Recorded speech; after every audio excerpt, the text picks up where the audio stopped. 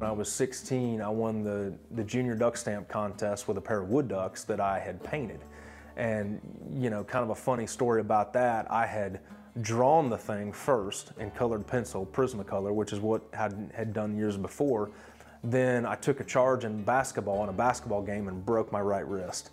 So the deadline is approaching. I believe I got my cast off on a Friday, locked myself in my room and painted all weekend, and on Monday I had to bring the finished piece in to school, and it wasn't even dry yet, and turn that in for my entry. And that was the entry that ended up winning the Junior Duck Stamp contest, the federal contest.